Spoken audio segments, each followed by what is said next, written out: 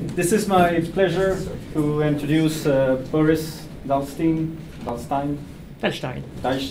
Great. Who did his PhD in Vancouver. That's some kind of a proof that once you finish your PhD, there is life after. No way. No.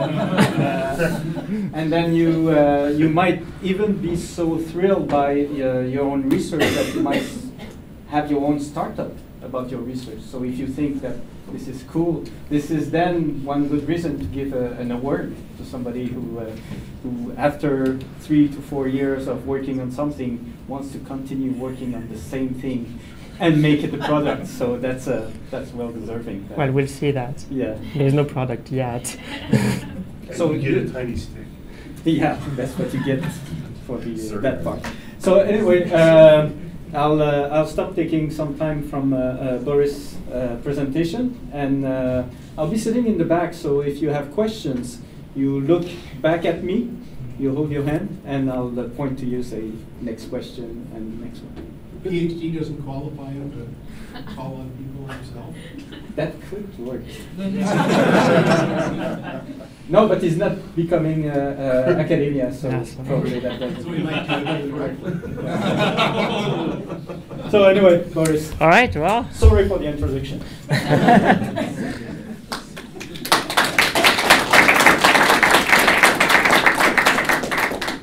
Well, thank you so much, Pierre, for the introduction. So I'm going to talk about my thesis, which is topological modeling for vector graphics.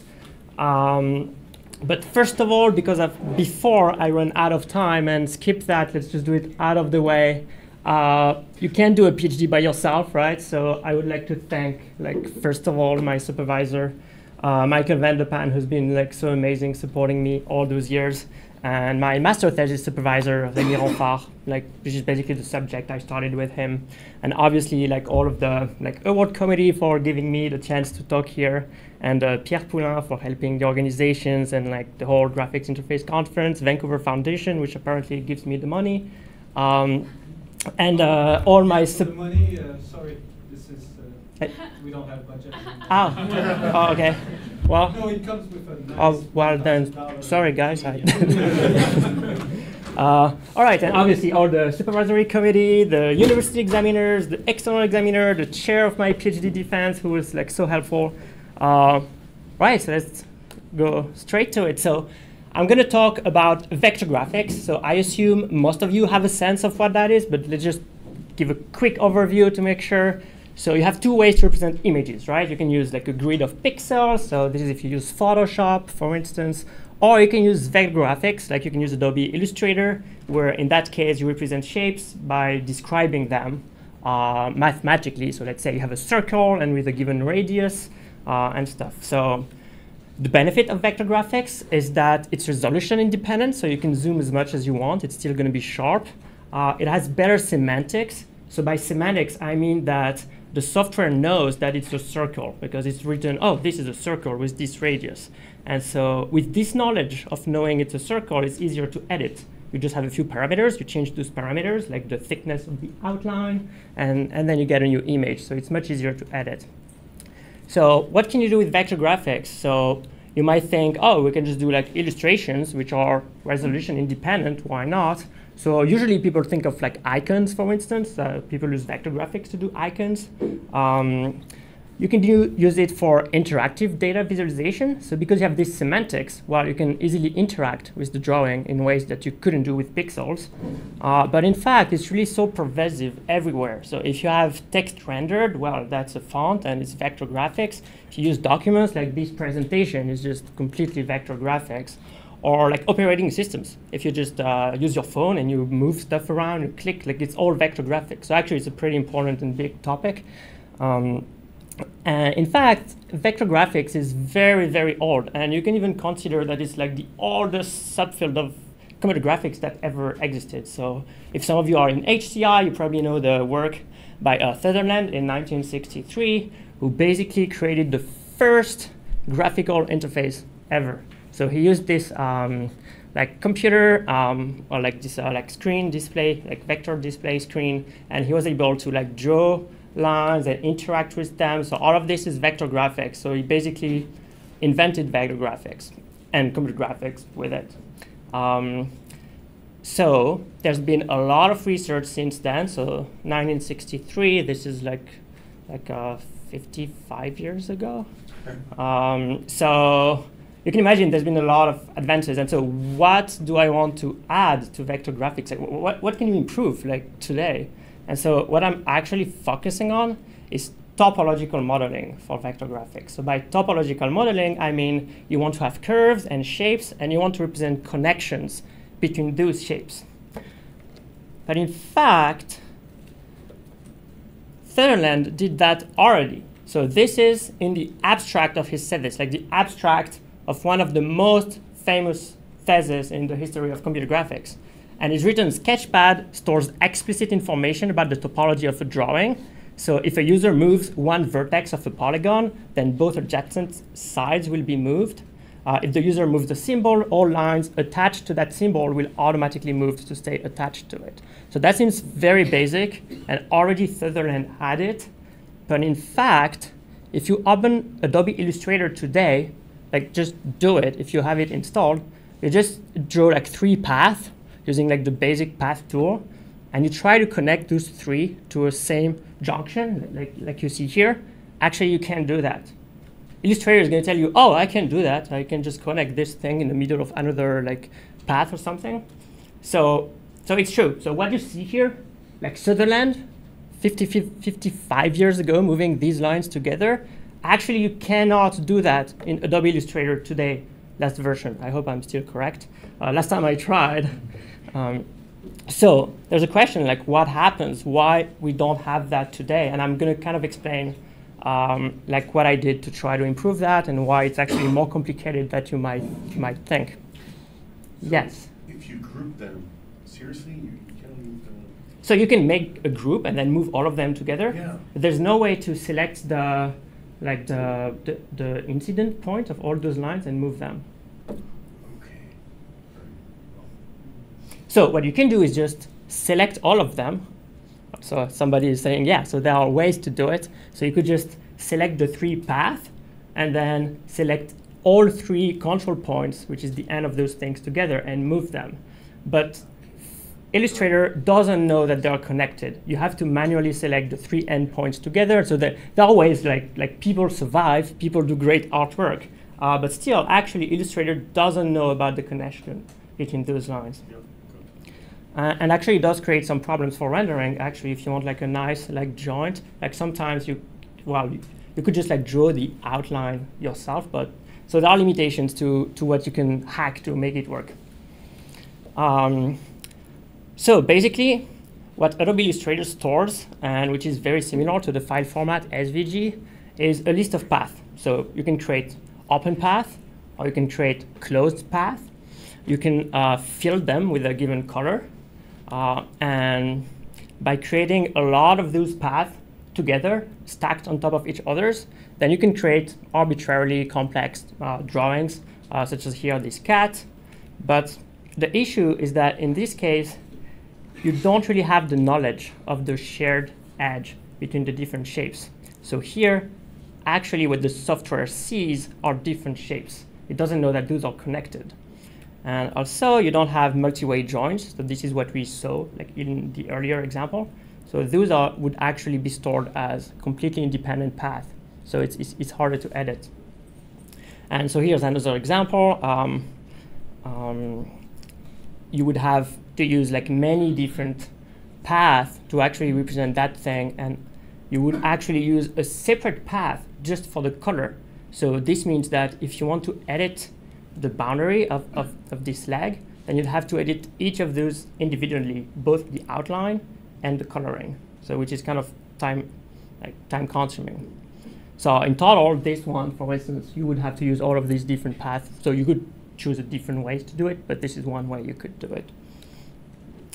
So in order to kind of solve that problem and try to have this topology and those connections, what you can do is use planar maps. So in a planar map, you start with a set of strokes as input, and then you would compute all of the intersections between those strokes. And And then from those intersections, you can define regions of the plane. And from these regions,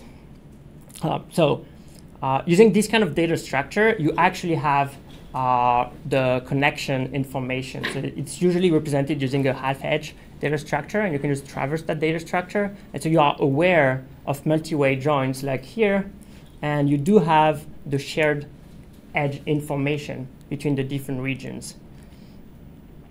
However, you can see that if you use this data structure, you cannot actually overlap shapes on top of each other.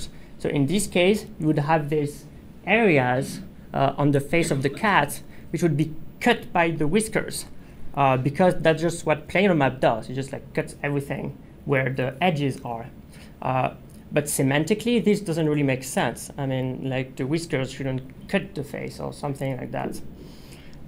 So the reason it happens, as I said, is that you would have those new vertices created when you intersect the edges together. And instead, we'd like not to have intersection between all pairs of edges. We'd prefer to have something like this on the left, where the intersection between some of the lines are actually not tracked. So the same way here, we wouldn't want to have those intersections, but instead we'd kind of like to kind of like glue those edges to the middle of a face. But you can't do that with planar maps. So in other words, planar maps can't support overlapping. Like everything becomes just like a flat drawings, everything is intersected, and you cannot have this nice way to put shapes on top of each other that don't interact together. So this is another example of things which are hard with planar maps. If you represent this with planar map, you cannot just easily, let's say, extend this leg because you would have vertices here at the connection. So if you want to do something like this, you couldn't do it.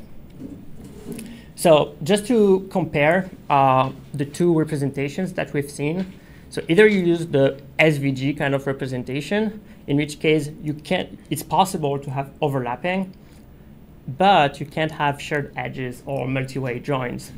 On the other hand, you can use planar maps, but then, so if you use that, you do have those shared edges and those multi-way joins, so kind of like what Sutherland had, but it's impossible to have overlapping shapes because the whole thing just become one map, like a partition of the space.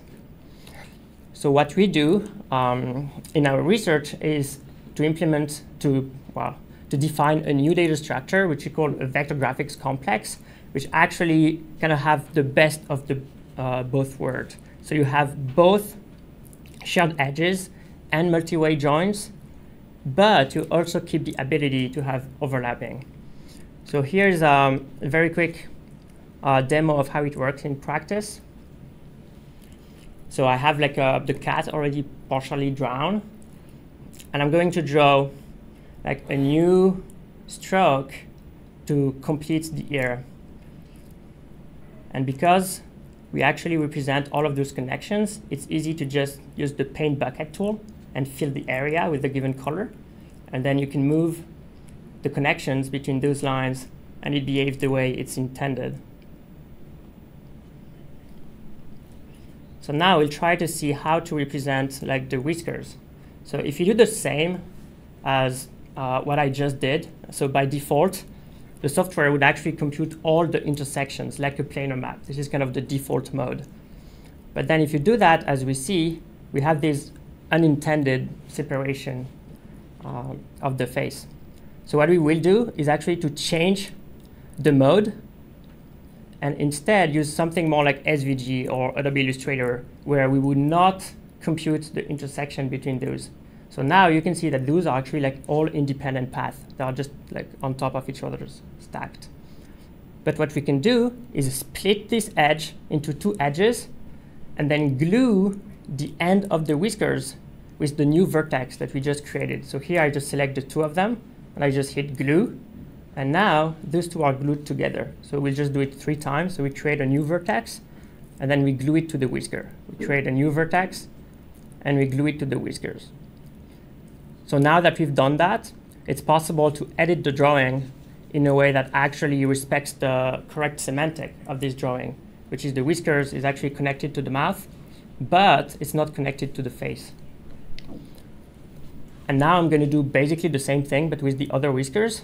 But instead of connecting them directly to the line, I want to attach them to the middle of the face itself. So what I can do is actually create new vertices in the middle of the face. I call that a Steiner vertex. It's kind of a point in face topological structure. So once you create those new vertices inside the face, you can do the same and glue them to the end of the whiskers. And so once you do that, then you have the correct semantic for your drawing.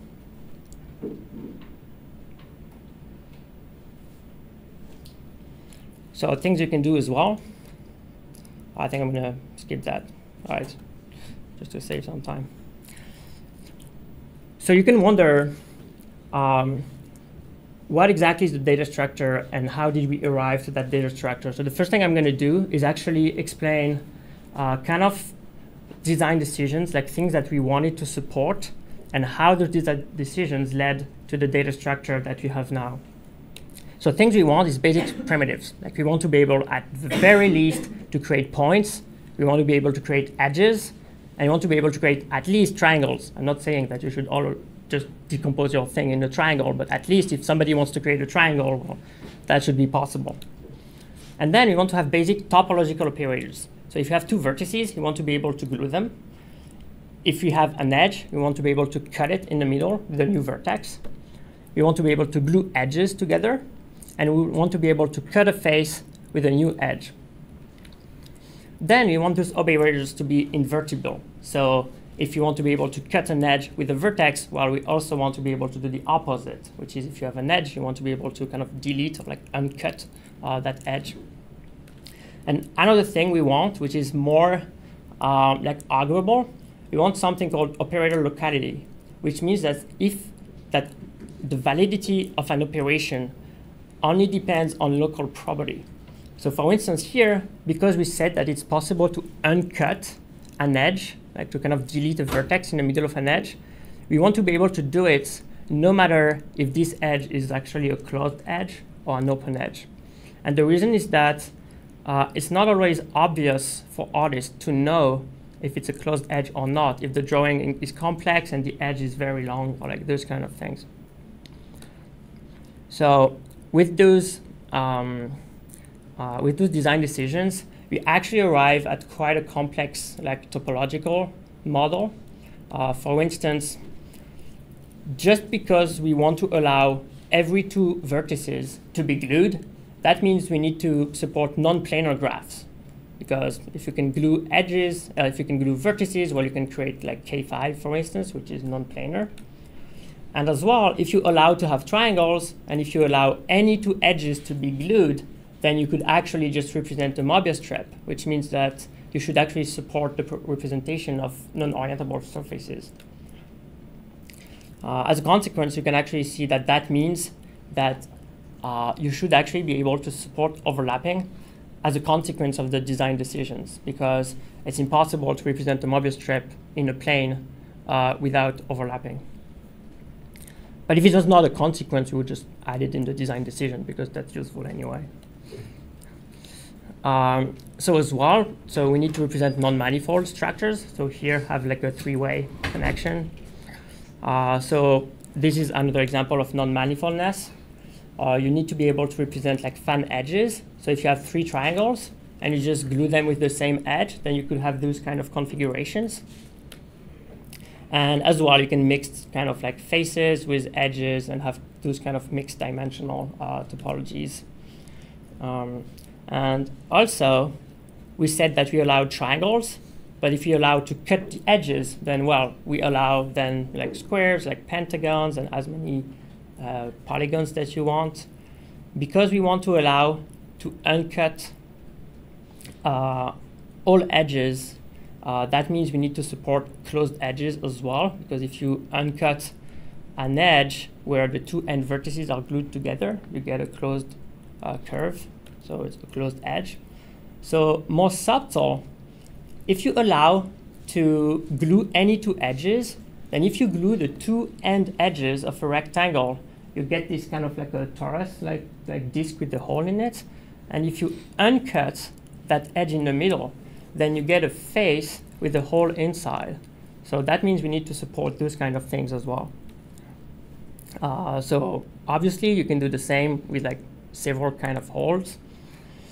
And even more complicated, suppose that you create these things. So the artist is kind of going crazy. So he's drawing these things. He have a rectangle, and he decides to glue the two edges over there to these things. And then he decides to kind of delete those edges in the middle, because why not? Then you get that shape over there.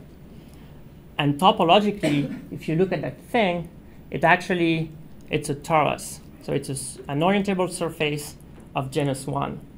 So this thing is actually non-planar, and it's represented as just one single face.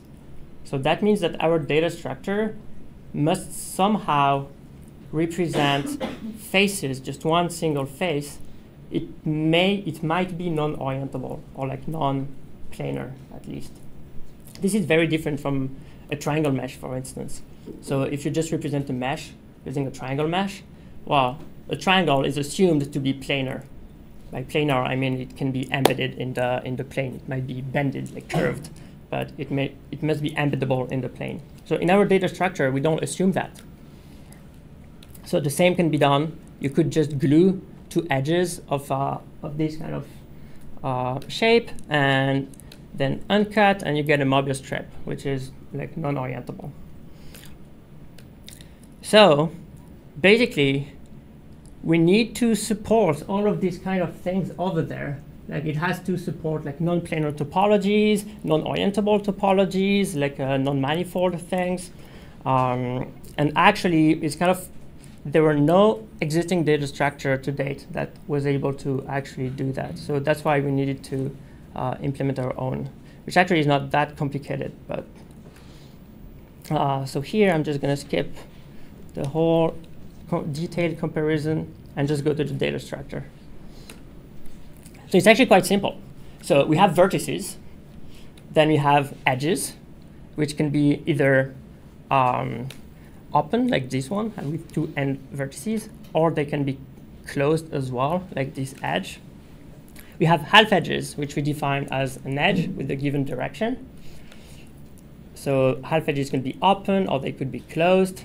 And then we can define a cycle, which is simply like a path of half edges, which go back to the same vertex. And using the cycles, we can define faces by just having a list of cycles. So here, this is a face with one cycle, and here you have a face with 3 cycles to be able to represent holes inside of them. And this is an example where one of the cycle could actually just be one vertex. And so this is how you're allowed to glue whiskers in the middle.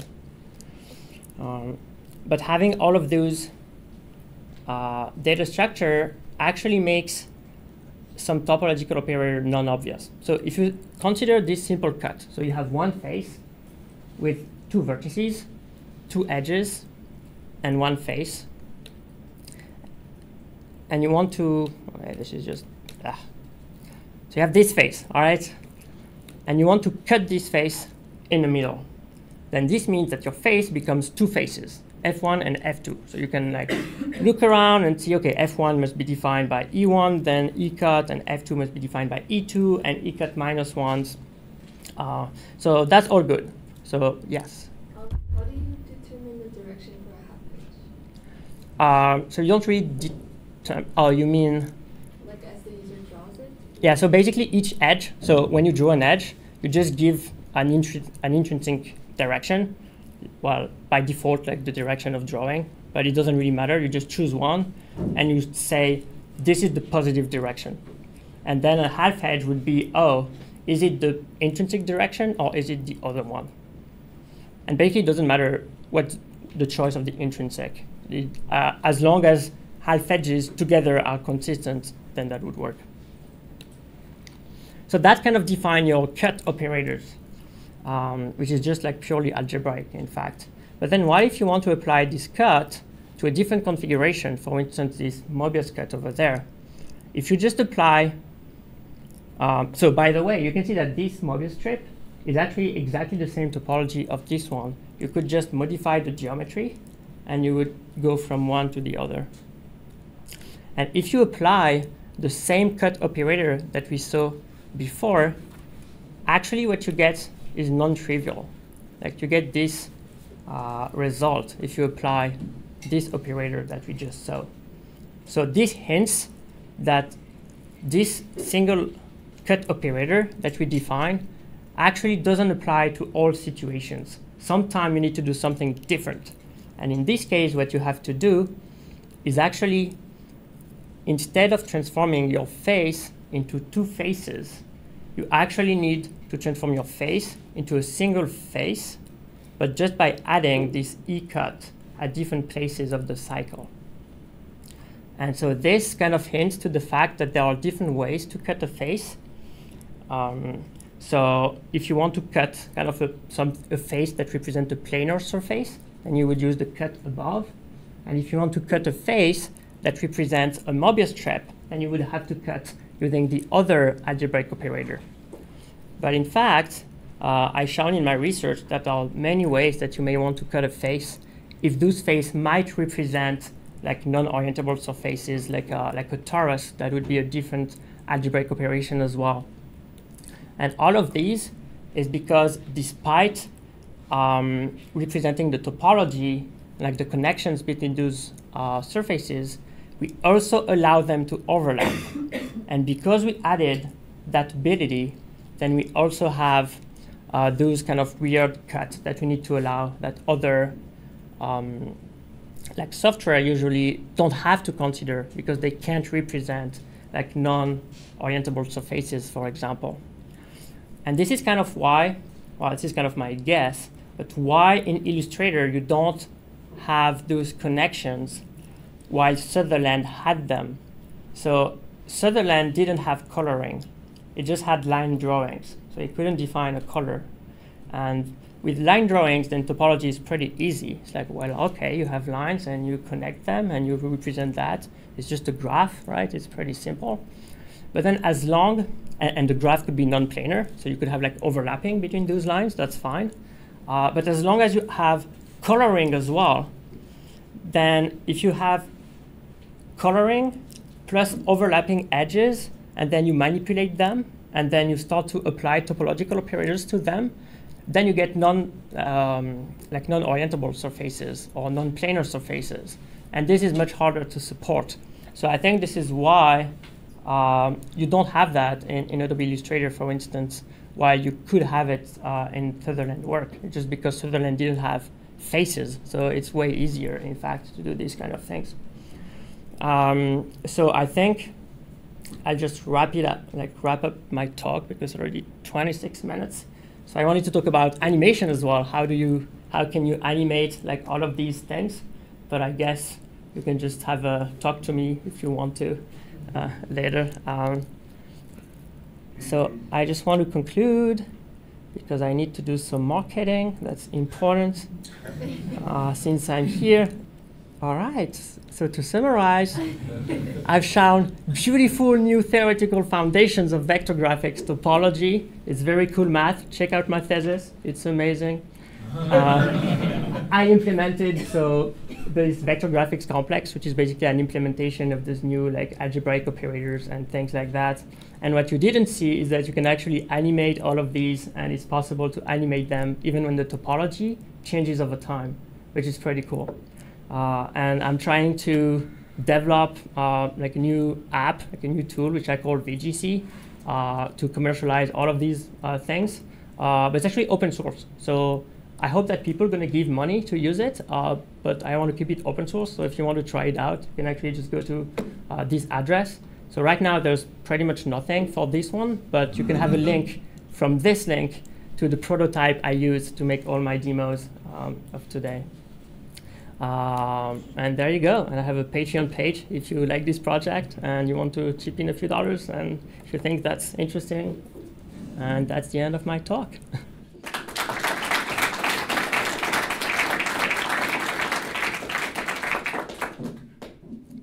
Any questions? I think we have 2 minutes? Yeah, go ahead. No. So, really cool stuff, by the way. Thank you. So you trying to make money through Patreon? No, it's just a question. Yeah. At first, yes. Yeah, okay. So if you're interested in my business model, Okay. Just briefly, right? basically I made money by doing internships in the Bay Yeah. Area. They pay well. And now I have enough savings to live instead of the Bay Area in France, which is way cheaper. So I think I can survive 2 or 3 years like that. And now, so for now I just have Patreon, but then I'm going to sell the software. That's it. Yeah. Me? No, behind, sorry. Right. First of all, congratulations. Oh, thank you. Really enjoyed, yeah, we can. Yeah, I've enjoyed reading your work as it's been published. I really like the way that it's exposed. I had one question, like you mentioned, like the Illustrator like supports or doesn't support these kind of things. Like people come up with tricks to do these kind of things, which is kind of like if you think of it in terms of there's a underlying representation and then there's a UI. Yeah. You're proposing to fundamentally change the underlying representation. That's true. Yeah. In the hope that it exposes maybe better UI or more. Yeah. So where do you draw the line? Like at what point is it a UI thing and it doesn't need to go into the underlying representation? I have a feeling you've thought about this a lot. So where do I draw the line? I think as long as you want to draw illustrations, static drawing, then it's fine. And Illustrator is amazing. But for animation, this is where if you want to, you have those connections and you want to keep this connection during the animation, you don't want to have 3 times the data of where those should move while still keeping like this connection, especially if you kind of start to use like more involved like interpolation schemes, then depending on the keyframes you have, they will start to diverge and you will see the gap. So this is where I think for animation it's really important, I think. Can I ask a quick follow-up? Because you didn't talk about the animation sorry. work. So were there any things, if I understand the chronology, the animation came after the vector graphics complexes, right? Yeah, well, the animation is what I wanted to work first. But so then, I wonder if you like regretted any choices you made in the vector graphics complexes once you started fleshing out the animation work. Or was there anything like, oh, we wish actually no, like it's because lucky.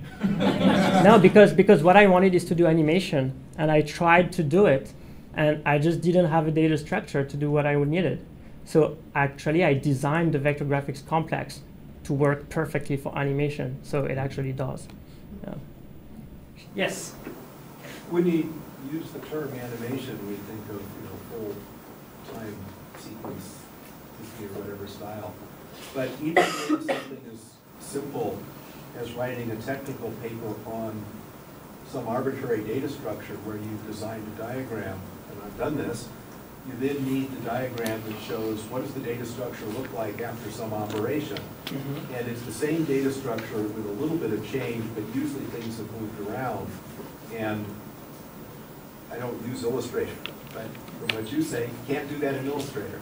Yeah. So, but and even simpler than that is when you're designing one single illustration. My experience is you lay it out, it looks kind of right, and then you realize, oh, I've got to put you're so correct. this text box or label in, and I'm going to have to move things because it was arbitrary where I put them, but now they need to be someplace else, and there's all these connections. You're 100% correct, and actually that really points to animating and being able to edit is kind of the same thing. You have like some drawing and you want to change it. So either you want to track those changes and actually output an animation, or you just want the new one is the same. And that really leads to the semantics. If you want to edit something easily, either for animation or because you're not happy anymore with your shape, then for editing you need good semantics. And basically this data structure provides a better semantic than if they are just all disconnected. Yes? Well, just one final follow-up. So I think there's a very strong analogy to sort of what we've learned in, say, software engineering, but it's the baby version of it, is a good design, well-designed software anticipates the modifications you might make. So you structure things into modules, etc., with some idea of what you may want to do in the future. And of course, there's a skill and experience that go into that. And I think the same thing is here. The way you would structure one of these diagrams is with some intuition about how it might be modified and which the pieces are, because you probably still have some freedom as to whether to build those things in or not. So in some ways, it's also like the engineering concept of design for test, where you put extra stuff in that's not really needed, but it sure is needed if you're going to modify or test it. Yeah, for maintainability, obviously, yeah. Well, actually, I didn't mention, but if you don't want to represent those connections, you don't have to. So in fact, the model is a superset of like SVG, for instance. If you just want to have independent paths like stacked on top to each other's, well, you can still do it. So if it turns out to be too complicated in a UI perspective or that it confuses people, well, maybe the UI could most of the time do the same as Illustrator, but just in some cases where it's actually useful to do it, then you would represent those connections, yes. So we should move on to Yeah. We should thank Boris and move on Yeah, to the talk. let's talk after.